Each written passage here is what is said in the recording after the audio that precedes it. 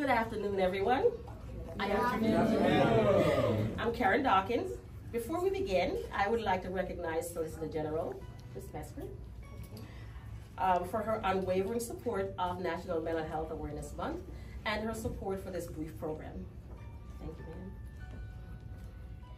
As prosecutors in state court, you often find yourselves handling cases where individuals may be grappling with mental health challenges. Sometimes these struggles are evident and sometimes they're hidden.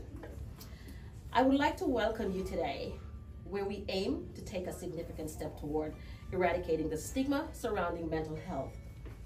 Your presence here today signifies your commitment to this cause, and for that, I thank you all for your willingness to be here.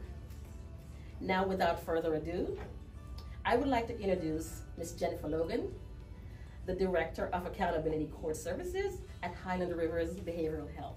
Annually, about 2 million people across the country who have mental health issues are booked into jails. This means that 2 in 5 people in jails and prisons are receiving mental health treatment.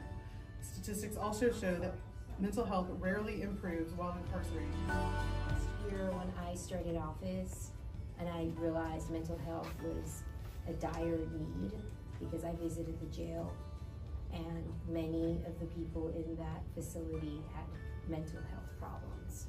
They committed crimes, but they also had mental health problems.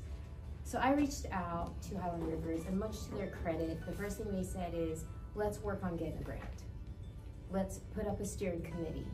And after basically working on that diligently last year, we garnered about $700,000.